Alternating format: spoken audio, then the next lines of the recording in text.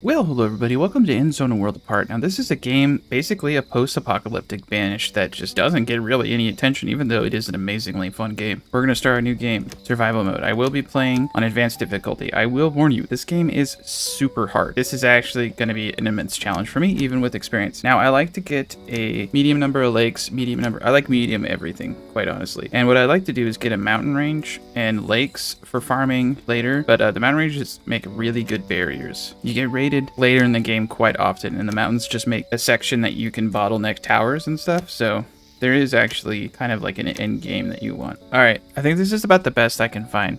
So when I look at a map, I want a nearby lake for water and farming, and I want corner lakes for later game farming for far off residential areas. Most likely what you're going to do is have a residential area in the center, and then you're going to have industrial areas surrounding it and farming surrounding it. That way you have just an efficiency of workers. And the settlement name, the most important thing, calling this place Rustington. So you get yourself a little magic school bus, and you start off with a colony of about, I think, 12 people. This looks like a good place to settle. And you know what we learned in the Endzone? People who speak in British accents for absolutely no reason. So we got 10 people, and we got 5 children. Alright, so this is your starting area. This is your bus. This is your safe space. But you're quickly going to need to expand or you will die. So here's our first freshwater supply.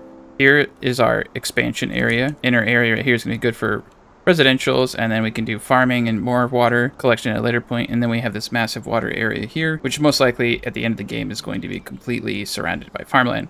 So what you got is this thing here. You hit X, you can see terrestrial radiation. You can also remove terrestrial radiation. But early game, it's really important not to build on this stuff. And it ebbs and flows, in the sense that radiation is always moving in and moving out, and you can have highly irradiated areas, etc. So it gets a little tricky. Soil moisture is another thing that's pretty tricky. If it's raining, or if it's wintry, or that time of the year, you'll have higher concentrations of soil moisture, but it will slowly pull away towards the lake areas. So you can see this is wet, this is moist, this is dry, this is dried out. So this is a good area in general, but it changes dramatically. You have droughts, periodic droughts, electricity, building condition, etc. So first things first, let's get some basics down. We need to build bare minimum stuff. That is a cistern. Eventually we'll build a water tower, but we don't have the resources, the proper resources to build it yet.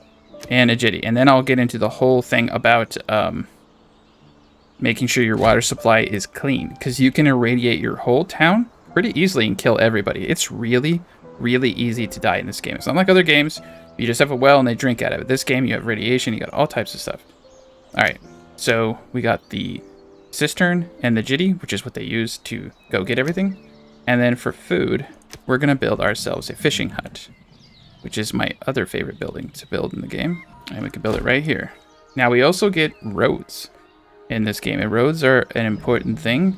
And I have played this game enough that I can give you guys some advanced knowledge of how to properly do a road system.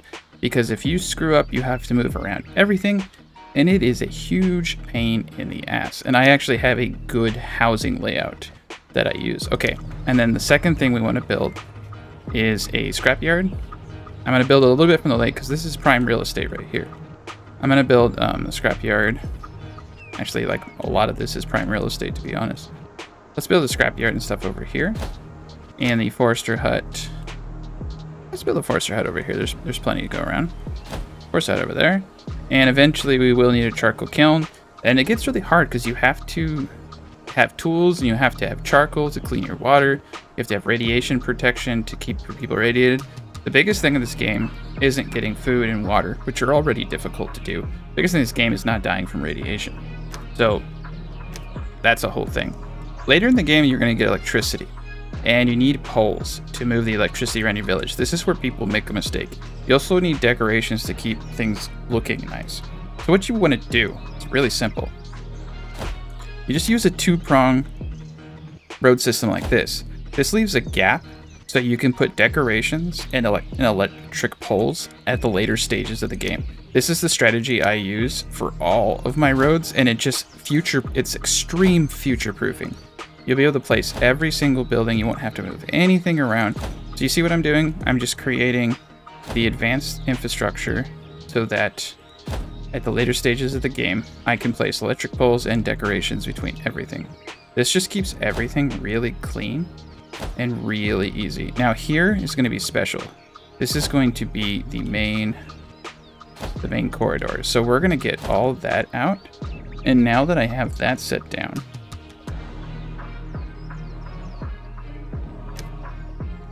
I can get my cabin up. And you see how the cabins just fit perfectly into this design. And then they have the ability to have decorations right here. So I'll have more housing here, and they can share these decorations. And I leave one tile in between, so I have the option to place an electric pole, and then I can fill it in later with other decorations. But this is how I do decorations in my design and allow for the proper electric infrastructure. So now what we're going to do is get the builders a building, and we're gonna want 3 people doing that, and as many people as we can doing fish. This is the hardest part of the game because you don't have a lot of people, and you got to get water fast. You have a weather system down here that tells you when there's going to be no rain or when there's going to be droughts or events. And droughts do come and you have no water, which is why you need to get a water tower up as soon as possible.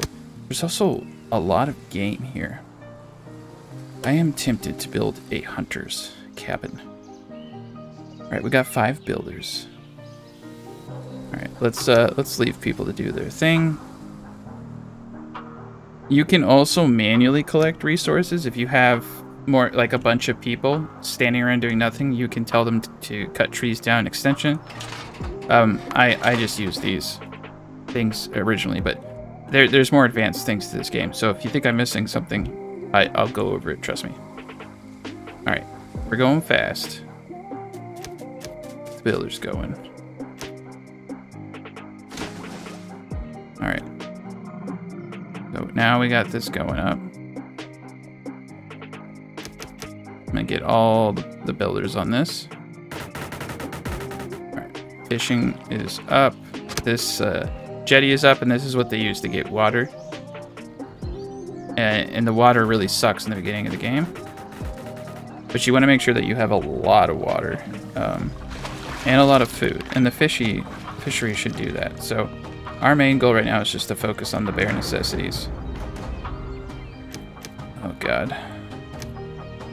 We need to get, okay. So let's get 2 people in each of these. I'm feeling pretty confident we need to get 3 water guys. I'm gonna hold off on building. I don't think we have any homeless at the moment. We got our 3 little shacks here. And then another thing that you kind of want to get up soon to make sure that people are happy and not contemplating dark and mischievous things. And you can see that this is the perfect place to put it. That's why I do my system this way.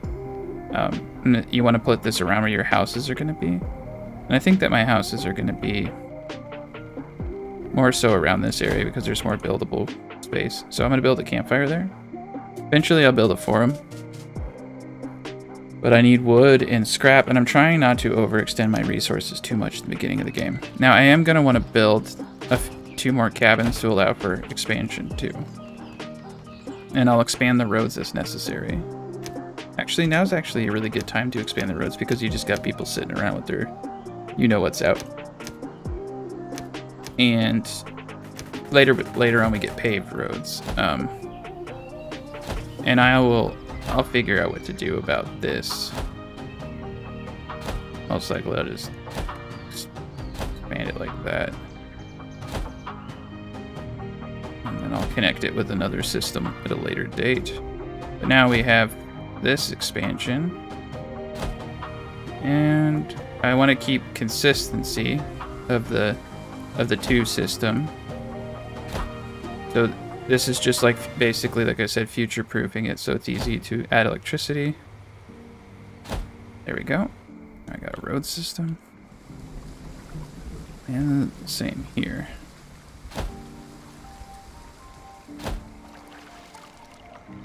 Okay, and we can build more storerooms. We can build water points over here, which is actually very beneficial.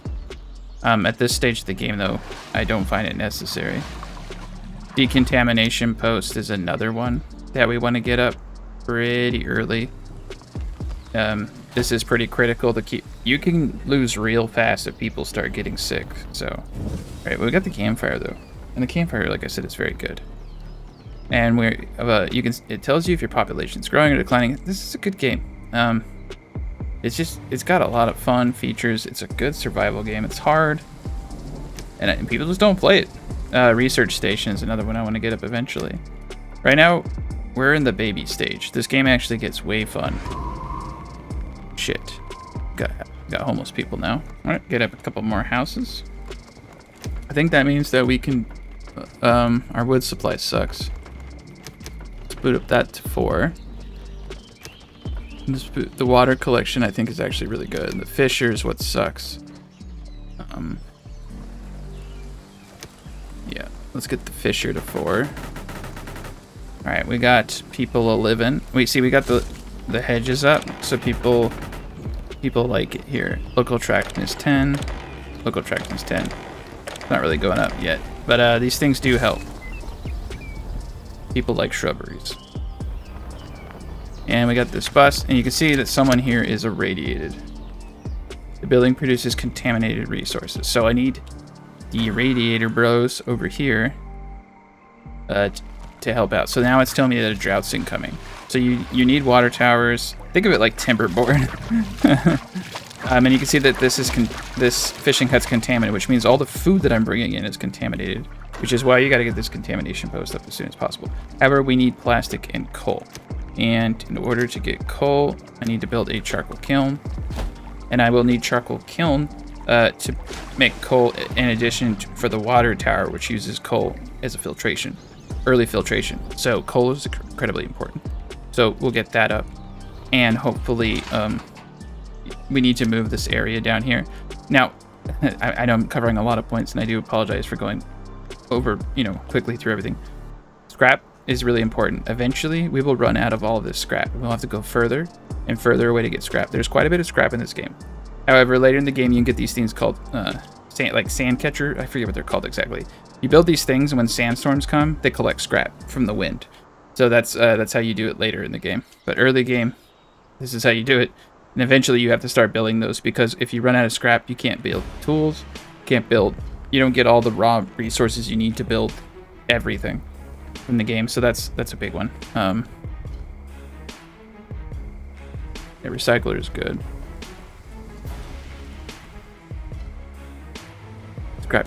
Scrap catchers are good too. What we probably need to end up doing, however, is manually assigning people to gather scrap when they're not doing anything.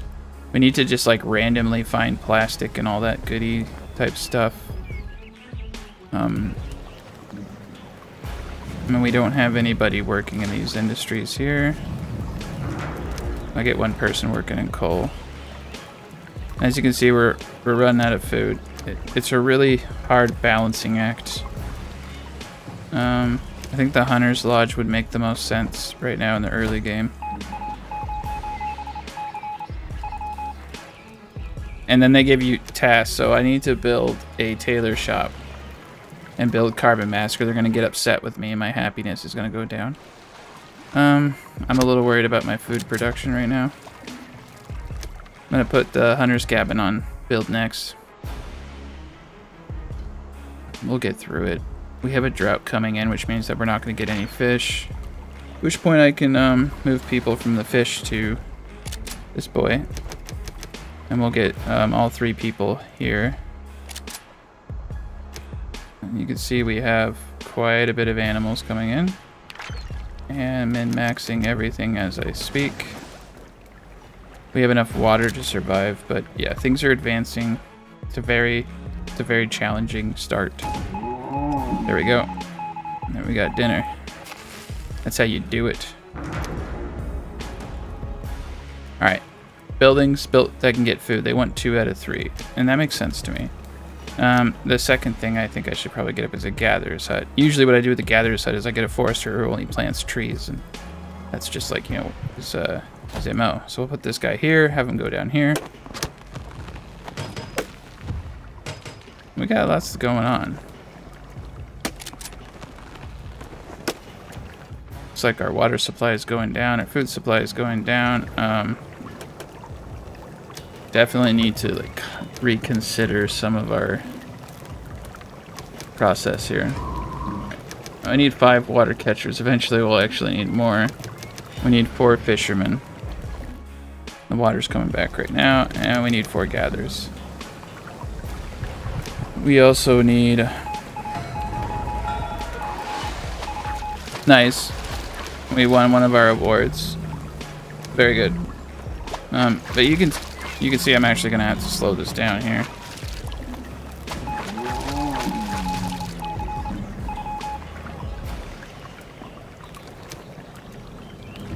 Alright, so they want me to produce a lot of water. So this is what happens is you have a drought, and then another drought, and then everything's fine. So I got a lot of problems to solve right now. I got a massive homelessness issue. I'm growing faster than I honestly want to. I'm gonna build the houses there. I might do a road system right here. I kind of like to do sections of 4. And then water, I need I need plastic and coal. Cisterns are a lot easier to build, unfortunately. And of course I placed that wrong.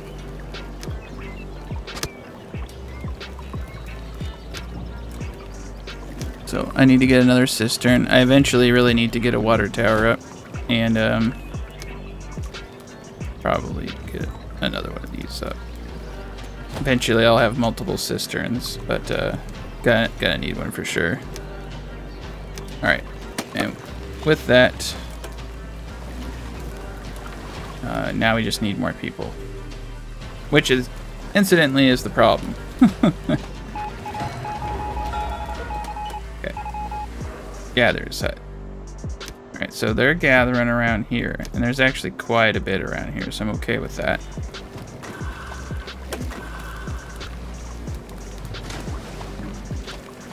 Build that next.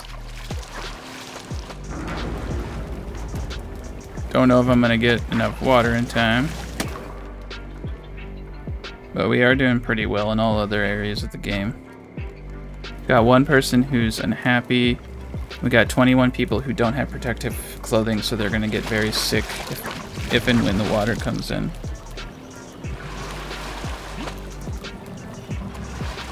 All right. Forester at 2. Water collector at 6.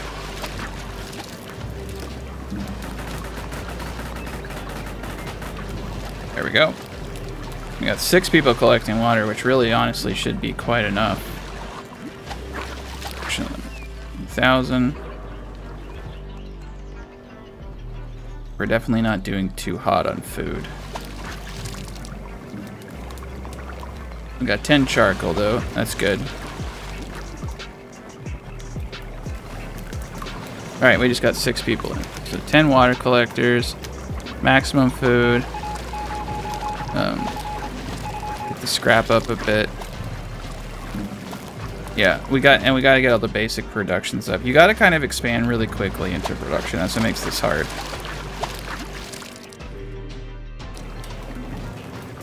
Unfortunately, that is another thing I have to get up is a recycler so I can get plastics.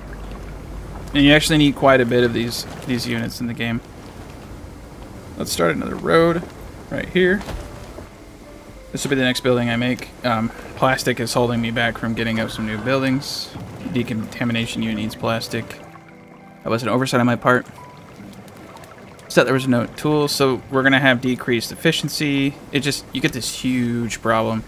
The thing about this game is you run out of resources really quickly, and it requires you to expand, and that expansion creates just a massive amount of issues. It's reasonably hard to get to a point where you have a population you don't need to expand any further. The beginning of the game is honestly all about rapid and controlled expansion, because you have to produce tools and protection or everyone dies. So it's not an option, but you need people, and the more people you have, the more water and the more food you need. So the more people you need to get those resources for the more people.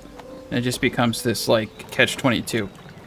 Like you're kind of like just like in this perpetual growth scenario. Like you have to expand, and because you expanded, you have to expand again. And then you need more protective gear for those people who are making the food for the people who you got to make protective gear. So that's what makes this game difficult. Is it's very, very challenging in that respect. So we're just gonna make sure that everyone is doing their jobs. And once we get this up, we'll be in better shape. You can see that we have a lot of water right now, and our food is pretty good. We're not doing a great job at this point, but we're not doing as bad as you can. You just gotta kind of like look at what is the emergency and respond to it. You can see we are getting very irradiated, and this is dangerous because it means every food that they gather is contaminated, and everyone who eats that food is now contaminated. So this is why we need to get the plastics and the decontamination unit up as soon as possible. They go in and they clean out the buildings, etc. So our whole village can die within a matter of hours if we do not get our proper setup. So here I want them to focus on doing plastic. So they are going to take trash and make plastic out of it. And we have scrap. Sorry, they take scrap and then they turn it to cloth, metal, or plastic. So we're going to have probably 2, and you can only have 1 person working in them at the moment. We're probably going to have 2 per item needed eventually, so we'll have around 6. And then once we get enough plastic, we get that up. I forgot about them. I'm sorry about that. I forgot they're like a really critical thing. And our population's expanding a little too quickly. But with great... Ooh, nice. Yeah, with these new people, though, we do have the potential to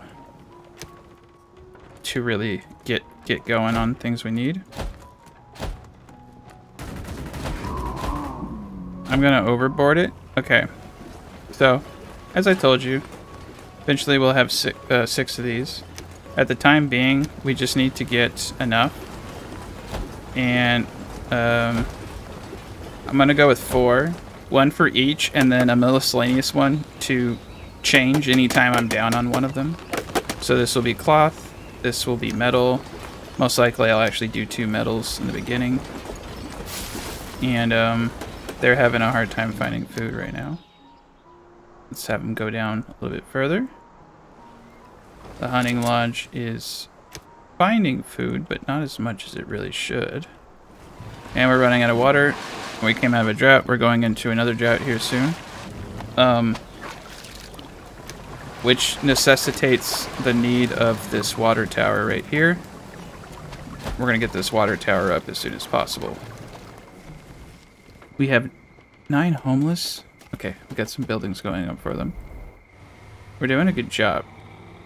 Ooh, we got a lot of Bambis over there. Sorry, Bambi. I gotta feed my people. I'm gonna send the Bambi hunters over there. And the charcoal kiln's doing a great job. We got 22. We don't have any tools. Let me look at resources. We're gonna get a workshop up. Oh, so we do have scrap and stuff over here.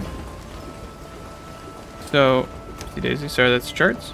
I'm gonna move this over here. And I need them to gather all the scrap in the area. And your excess people will do that. That could take some time. Looks like we got some pigs back over here, so... or whatever you want to call those things. And then we'll need to make sure that our refineries are at full. So now we're producing a lot. And this is why I was telling you that scrap is the lifeblood of your entire economy, because it's used to create cloth, metal, and plastic, which are used to create protection, tools, and all that stuff. Alright, so the next thing that we need to do...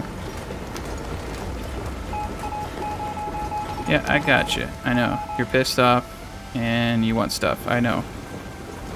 I'm well aware. All right, we're gonna build a workshop here and a tailor right here.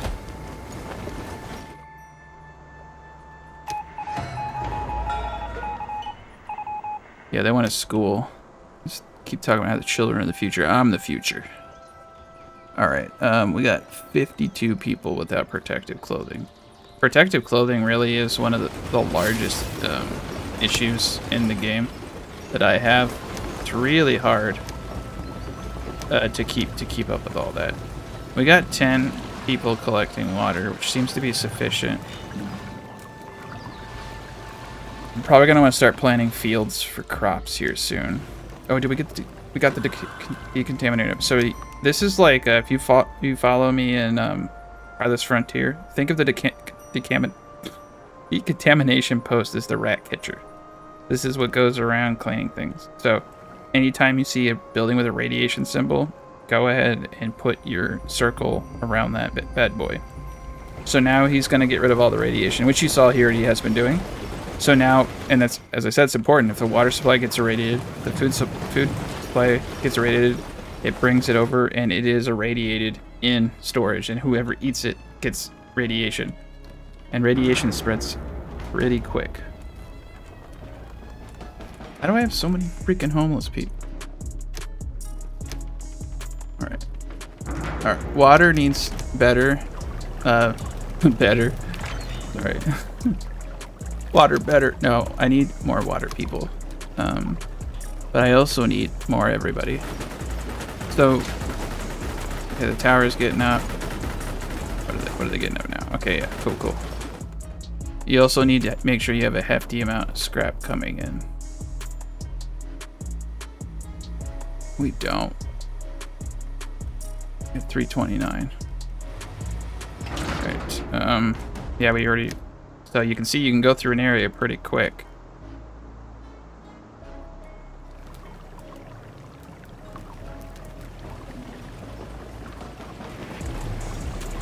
Got one thirsty settler. We're gonna have a lot of thirsty settlers here if the rain don't come.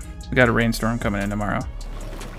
We got the tower up. So this is where you want to activate the filtration system. And this uses coal, but it keeps the water tank from getting irradiated, and it gives you fresh water, and it's incredibly critical. You have to do it, otherwise everyone gets radiation poisoning and dies. Food is becoming an issue. So we're going to build out our first 12 by 12 farm. And hopefully that will help alleviate some food issues. And they're right now you can see they're getting rid of the decontamination within the soil. It's all contaminated. And they need protective clothing. I'm well aware of that actually. And right now I'm building basic scrap tools, which uses scrap and wood. So that's cool because I don't have to use iron, but you can make iron tools eventually. And the tailor shop can use cloth, or it can use cloth and charcoal to make carbon gas masks. So I'm gonna go for carbon gas masks because they're gonna last longer. However, gosh darn it, I have a lot of contamination. I do need to increase the amount of people getting carbon. We're just like kind of making it right now. We got a good source of food here. All right. We're gonna grow squash. That will produce 720 food. I'm gonna do 2 farmers on that. I'll need to look up efficiencies on farming. I actually don't know what the most efficient farm size is and worker. I'll have to Google that one. All right, cool. We're decontaminating things. We're keeping things clean. You can see we're doing a little bit of a better job, but our population is growing too fast. We might have to start doing some decrees where we send the old out into the fields to die. And that's not a joke. That is a thing you can do in the game. Makes people sad, but you know they get over it or they die because there's not enough to go around. A herbalist would be a good thing too. We definitely need to keep the village healthy. I'm gonna put that guy up. Really stoked about the water tower, to be honest. Out of all things. Let's start getting to business, though. Charcoal burner at 3, decontaminator at 2, builder at 3, farmer 2. Let's boot up water carrier to 17. I got 2 decontaminators now, so yeah, cloth is the bottleneck right now. So we're gonna boot this guy over to cloth. That's why I built the 4th guy.